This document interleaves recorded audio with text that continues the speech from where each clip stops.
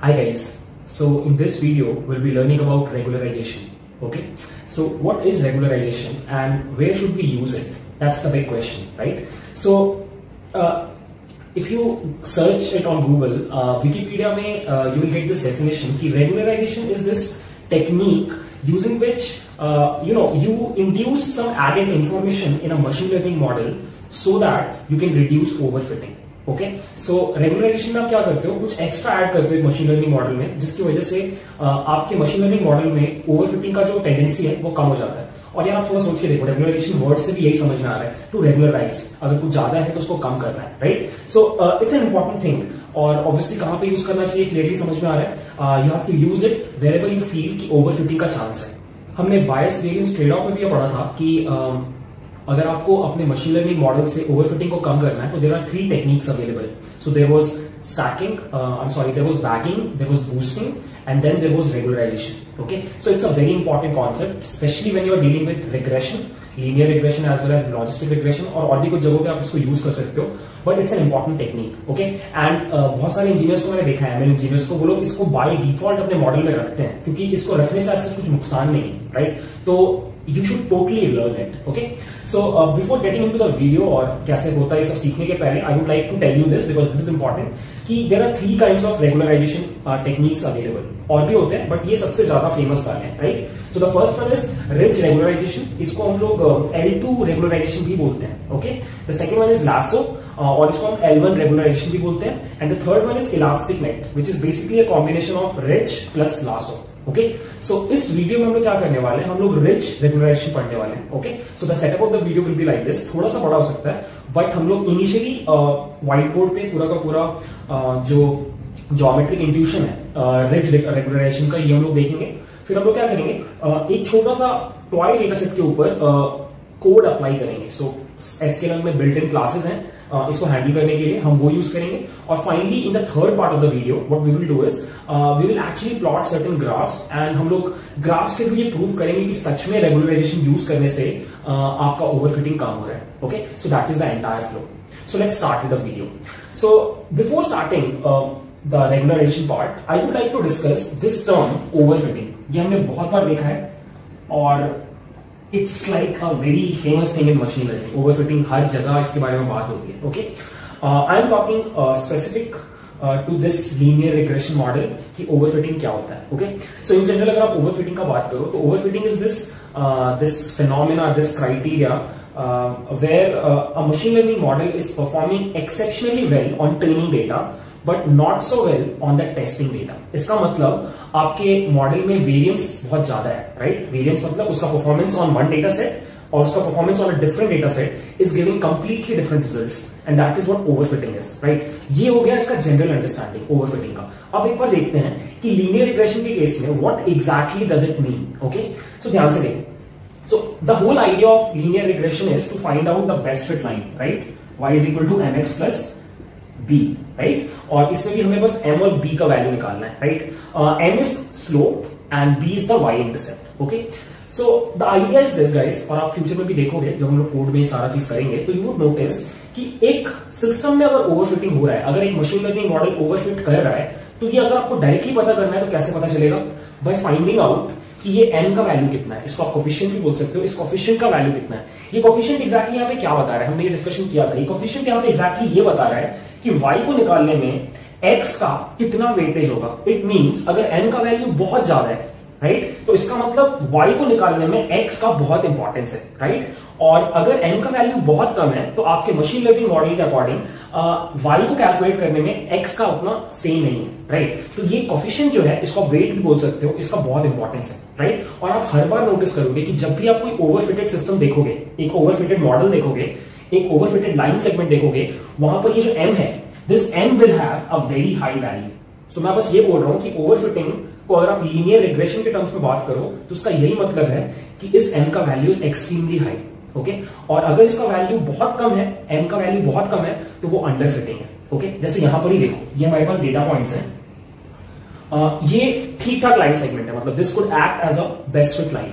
But अगर आप इसका स्लोप घटाने लग जाओ धीरे धीरे, अगर आप इसका स्लोप घटाने लग जाओ तो eventually you will reach a point जहां पे m would be 0. So y would be simply b. It means y calculate करने में x का जरूरत ही नहीं है, x पे डिपेंड ही नहीं कर रहा, and this is under fitting. Your system is under fitting, right. Now दूसरा कंडीशन क्या है कि आप स्लोप बढ़ाने लग जाओ, और ऐसा करते करते आप y एक्सिस के पैरेलल कर दो. Now m would be infinite in this case. It means y को कैलकुलेट करने में x का ही सबसे ज्यादा इंपॉर्टेंस, और बाकी चीजों को कंसिडर करने का भी जरूरत नहीं है. ऑब्वियसली इनफाइनाइट नहीं जाएगा, पॉसिबल नहीं है, बट एक बहुत हाई वैल्यू यही बता रहा है कि y को प्रिडिक्ट करने में m का ही बहुत ज्यादा वेटेज है, और आपका सिस्टम बाकी सब कुछ भूल जाएगा और सिर्फ x पे फोकस करेगा, बिकॉज उसका coefficient is very high. So this is what overfitting is, right. सो इसका मतलब अगर आपको इसको रिड्यूस करना है, ओवरफिटिंग को रिड्यूस करना है, तो मैथमेटिकली इसका एक ही मीनिंग है कि आपको किसी भी तरीके से स्लोप को कम करना है, राइट. मतलब जितना है उससे थोड़ा कम लेके आना है, बहुत ज्यादा भी नहीं. अगर आप बहुत ज्यादा लेके आओगे तो अंडर फिटिंग हो सकता है, बट आपको जितना है उससे थोड़ा कम लेके आना है. ओके, सो ये अगर अंडरस्टैंडिंग डेवलप हो गया है तो अब हम लोग बहुत अच्छे से समझ सकते हैं कि व्हाट इज रेगुलराइजेशन. ओके, सो ध्यान से देखो, एक बार मैं पूरा सेटअप समझा देता हूं और फिर मैं करके दिखाता हूं कि कैसे पूरी चीज काम कर रही है. Okay, so this is the setup. यहाँ पे दो तरीके के पॉइंट्स हैं. So this is my data set, और यहाँ पे दो तरीके के पॉइंट्स हैं. So one set is training and the second set is test. Okay, सो ये दोनों जो पॉइंट्स हैं ब्लू कलर में, these two points are actually the training points. So हमारे ट्रेनिंग डेटा में सिर्फ दो ही पॉइंट्स हैं और पॉइंट्स नहीं है, राइट. और बाकी का जो डेटा है ये मेरा टेस्ट डेटा है. Okay, so this thing is train and this thing is test data. Okay, now अब खुद सोचो, अगर आप ट्रेनिंग डेटा के ऊपर अपने मॉडल को ट्रेन करो तो आपको बेस्ट फिट लाइन निकालना है, और अगर आपके पास सिर्फ दो ही पॉइंट्स है तो बेस्ट फिट लाइन वही होगा जो दोनों से पास करेगा, राइट. और मैंने वो लाइन ऑलरेडी कैलकुलेट करके रखा है. This is that line, y is equal to 1.5x plus 0.8. Simple coordinate geometry. इन दोनों से मैंने स्लोप कैलकुलेट किया, इस एक पॉइंट को इस इक्वेशन में डाला y is equal to mx plus c में, और मैंने b कैलकुलेट कर लिया, और ये रहा लाइन का इक्वेशन. ठीक है, so this is my best fit line, right. This is my best fit line. और खुद देखो, आपको समझ में आ रहा है कि बिकॉज मेरे पास डेटा इतना कम था कि इन दोनों पॉइंट्स के ऊपर ही मेरा लाइन पूरा का पूरा फोकस कर रहा है, वो एक्चुअल डेटा में जो पैटर्न था उसको टिक नहीं कर पाया, और क्लियर कट दिख रहा है कि this is the case of overfitting, क्योंकि मेरा ट्रेनिंग का लाइन कहीं और जा रहा है और मेरा एक्चुअल लाइन कुछ और होना चाहिए था, राइट. ये ऑलरेडी एक डिफरेंस दिख रहा है, और इसको मान लेते हैं वो हाइपोथेटिकल लाइन जो शायद इस लाइन से बेटर परफॉर्म करेगा. ऑल्दो ये वाला लाइन जो सेकंड वाला लाइन है LR, ये ट्रेनिंग डेटा पे ज्यादा गलतियां करेगा, बट स्टिल टेस्ट वाले डेटा पे ये बेटर परफॉर्म करेगा इन कंपैरिजन टू लाइन ये दिस लाइन LN, राइट. सो अब मुझे क्या करना है, किसी तरीके से अपने मशीन लर्निंग मॉडल को ये कन्विंस करवाना है कि don't choose this line, choose this one, right. This is my गोल. और ये मैं कैसे करूंगा, यही हम लोग को देखना है रेगुलराइजेशन में. ओके, सो ध्यान से देखो, हम लाइन सेलेक्ट कैसे करते हैं, यू ऑलरेडी नो दिस. सो आपको क्या करना होता है, आपको ये एरर मिनिमाइज करना होता है, राइट. एक्चुअल वैल्यू और प्रेडिक्टेड वैल्यू का जो स्क्वायर्ड सम होता है उसका आपको मैग्नीट्यूड, उसका जो वैल्यू उसको मिनिमाइज करना होता है, राइट. और उसी में आपने दो टेक्निक्स देखे थे, OLS ऑर्डिनरी लीस्ट स्क्वायर्स और gradient descent, right. So the whole idea is to minimise this term. आप रेगुलराइजेशन में क्या करते हो, आप बस इसमें एक एक्स्ट्रा टर्म ऐड कर देते हो, जो हमने पढ़ा था रेगुलराइजेशन की डेफिनेशन में, कि you add some extra thing. So that extra thing is actually this, let me right it down, lambda m square.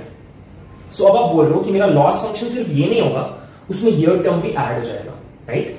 और ये टर्म क्या है, this lambda is actually a hyper parameter. This is a hyper parameter. इसका value आप tune कर सकते हो, ऊपर नीचे कर सकते हो. जनरली इसका वैल्यू 0 से इंफिनिटी तक होता है, ठीक है. सो दिस इज लैम्डा, इसका वैल्यू आप ट्यून करोगे. और this is m is basically your slope, this is your slope, ठीक है.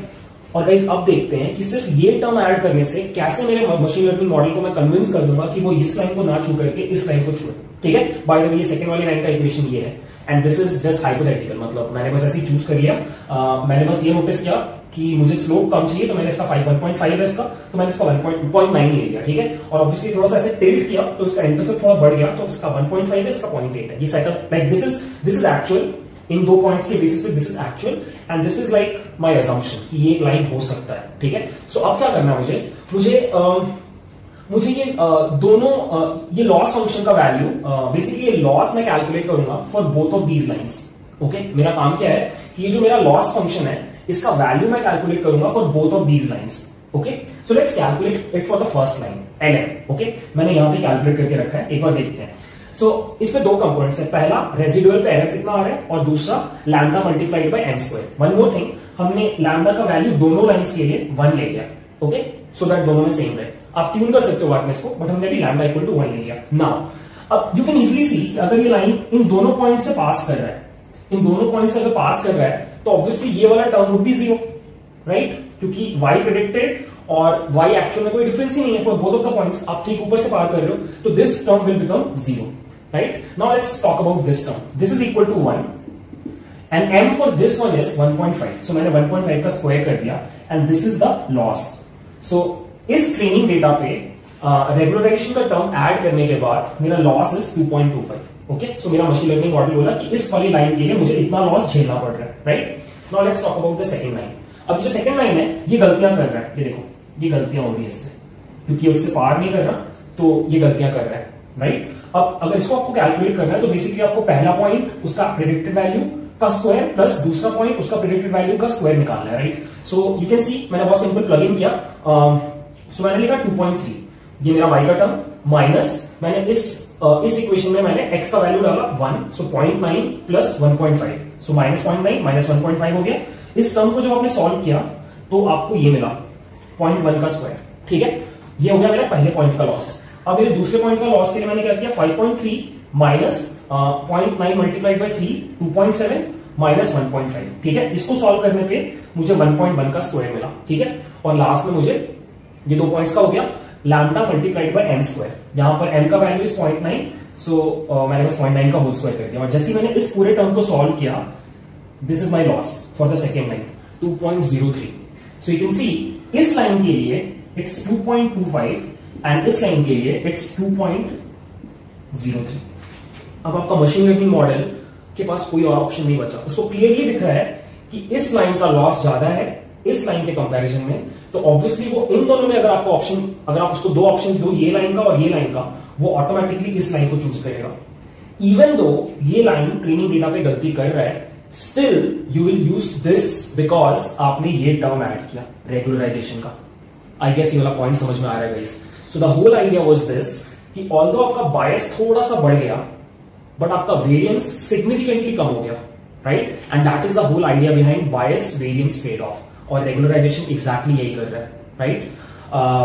टू थिंग्स जो और डिस्कस कर सकते हैं। फर्स्ट, इसको L2 रेगुलराइजेशन क्यों बोलते हैं, बिकॉज लेट्स से अगर आपके पास और एक एक्सिस होता, दो इनपुट कॉलम्स होते, तो आप क्या करते हैं, आप ये करते हैं lambda multiplied by m1 square plus m2 square, अगर एक और होता तो m3 स्क्वायर। बेसिकली हर एक्स्ट्रा एक्सिस के लिए जो आपका कोफिशिएंट है आप उसका स्क्वायर से मल्टीप्लाई करते जाते हैं। सो सिंस आप स्क्वायर से मल्टीप्लाई कर रहे हो, इसलिए इसको बोलते हैं L2 नॉर्म, ठीक है। Similarly there is L1 norm जो हम लोग क्लासों में पढ़ेंगे, वहां पे आप सिर्फ एब्सोल्यूट वैल्यू लेते हो। सिमिलरली 1.5 नॉर्म भी हो सकता है, 2.5 नॉर्म भी हो सकता है, कोई भी नॉर्म हो सकता है, बट सबसे फेमस है L2 नॉर्म और L1 नॉर्म, ठीक है, square and absolute value, okay. So guys I hope ये पूरा वीडियो समझ में आया अभी तक, क्योंकि इसके बाद हम लोग कोड में जाकर के ये सेम चीजें करने वाले हैं। मैं एक बार बस समराइज कर दे रहा हूं। The whole idea behind regularisation is to add this regularisation term, जिसकी वजह से एक्चुअल जो आपका लाइन था उससे थोड़ा सा स्लोप कम हो जाए, राइट। और आपका मॉडल को मतलब वो वाला दूसरे वाला लाइन कलेक्ट करना पड़े, बिकॉज ये दूसरे वाला लाइन कम एरर दे रहा है, right. And because of this आपका बायस हल्का सा बढ़ रहा है, क्योंकि आपका ये वाला लाइन ट्रेनिंग डेटा पे थोड़ा एरर देगा, बट आपका वेरिएंस बहुत कम हो रहा है और आपको एग्जैक्टली यही चाहिए, आपको ओवरफिटिंग को कम करना है, राइट। बट अगर आप इसको बहुत ज्यादा करने लग जाओगे तो आप अंडरफिट कर सकते हो, राइट। और ऑब्वियसली ये कैलकुलेट करने के लिए आप ग्रेडियंट डिसेंट जैसा ही एल्गोरिथम लगाते हो, मतलब जरूरी नहीं कि यही लाइन हो सकता है कोई और लाइन हो जिसका लॉस इससे भी कम हो, तो वो ऑटोमेटिकली आपका ऑप्टिमाइजेशन के थ्रू कैलकुलेट हो जाता है, okay. So now that we are into this regulation thing और हम समझ गए कि कैसे काम करता है, let's dive into the coding part and let's see how it works in scikit-learn. एक सिंपल सा डेटा सेट उठाया मैंने, ये पैक्ड इन आता है साइकिट-लर्न के साथ, लोड डायबिटीज बोल के, and this is the description of the data set. So actually there are 10 input columns, age, sex, body mass index, average blood pressure and 6 blood serum measurements, okay. So in total there are 10 input columns और जो आपका target column है, column 11 is a quantitative measure of disease progression 1 year after base line. Okay, सो वो एक number है जिससे पता चल रहा है कि डायबिटीज़ कितना बढ़ चुका है। ओके, सो मैंने क्या किया है, इस पूरे नोटबुक को पहले मैंने लीनियर रिग्रेशन से सॉल्व करने का ट्राई किया और मैंने R2 स्कोर वगैरह मेजर किया और उसके बाद फिर सेम चीज़ रिज रिग्रेशन से किया। ओके, सो यहाँ पे हमने अपना इनपुट और आउटपुट एक्सट्रैक्ट किया। इस नेक्स्ट स्टेप में हमने अपना ट्रेन टेस्ट स्प्लिट किया। इस स्टेप में लीनियर रिग्रेशन का ऑब्जेक्ट क्रिएट किया और यहाँ पर हमने अपना मॉडल ट्रेन किया using the linear regression algorithm. Okay, और जब वो ट्रेन हो गया उसके बाद हमने प्रिडिक्ट फंक्शन को यूज़ करके टेस्ट वाले डेटा के ऊपर हमने प्रिडिक्शन किया एंड उसको स्टोर किया वाइपरेट के अंदर। और इस स्टेप में मैंने मेजर किया कि R2 स्कोर और RMSE स्कोर कितना है। सो अपेरेंटली अराउंड 51% का एक्यूरेसी दे रहा है मॉडल और 48 का अपना रूट मीन स्क्वायर एरर है। ओके, अब मैंने क्या किया, सेम यही काम रिज रिग्रेशन से किया। सो आपको क्या करना होता है, you have to import this class ridge, और रिज में there is this hyper parameter alpha which is basically the lambda जो मैंने लास्ट वीडियो में डिस्कस किया था। सो इसका वैल्यू बाय डिफ़ॉल्ट 1 है। सो आप 2-3 स्ट्रैटेजीज यूज़ कर सकते हो। द फर्स्ट स्ट्रैटेजी इज़ कि आप बार बार अलग अलग वैल्यूज़ के लिए ट्राई करके देखो। The second strategy is cross validation use करो, ग्रिड सर्च CV यूज़ करो। ओके, सो मैंने यहाँ पर 2-3 वैल्यूज़ के साथ ट्राई किया और अभी मैंने इसका वैल्यू रखा है 0.0001 और मैंने फिर मॉडल को ट्रेन किया सेम वैल्यूज़ पे और यहाँ पे मैंने वाइपरेट 1 कैलकुलेट किया on the same taste data set. Okay, and यहाँ पे you can see the accuracy score is exactly same, almost same actually. 0.5189 ही इधर आ रहा है और ऊपर भी आई गेस इतना ही आ रहा है। जस्ट 1 सेकेंड, या 5188, लाइक स्लाइटली बेटर परफॉर्म कर रहा है ridge regression over linear regression on newer data sets. So to be honest बहुत ज़्यादा अपग्रेड नहीं है, but the whole idea is कि this model is slightly less complex in comparison to the previous one. Okay, so बहुत ज़्यादा का difference दिखता नहीं है, बट वही अगर आप लासो रिग्रेशन यूज़ करोगे तो you would see a significant improvement in R2 score when you are dealing with newer data sets. Okay, और उसके बाद मैंने क्या किया, I just wanted to show you कि ओवरफिटिंग और अंडरफिटिंग कैसे होता है रिज रिग्रेशन के केस में। सो मैंने एक डेटा सेट जनरेट किया which is kind of non linear. Okay, और फिर मैंने क्या किया कि इसके ऊपर मैंने डिग्री 16 का पोलिनोमियल रिग्रेशन अप्लाई किया। ठीक है, और इस बार मैंने लीनियर रिग्रेशन से सॉल्व ना करके रिज रिग्रेशन से इसको सॉल्व करने का ट्राई किया और मैंने अल्फा का 3 वैल्यूज ट्राई किया, 0, 20 और 200। ओके, सो 0 का मतलब है कि रिज रिग्रेशन एक्चुअली अप्लाई होगा ही नहीं, क्योंकि जैसे आप लैम्डा को मल्टीप्लाई कर दोगे सारे स्लोप्स आपके 0 हो जाएंगे और आपका model will perform exactly like linear regression, right. फिर 20 is like the optimum value जहाँ पे आपको सबसे सही कर्व दिखाई देगा, और 200 में फिर अंडर फिटिंग होने लग जाएगा क्योंकि आप बहुत ज़्यादा कम कर रहे हो अपना स्लोप्स का वेट। ठीक है, और फिर मैंने क्या किया, एक साथ तीनों का ग्राफ प्लॉट किया on top of this data, और यहाँ पर you can see this is the main graph.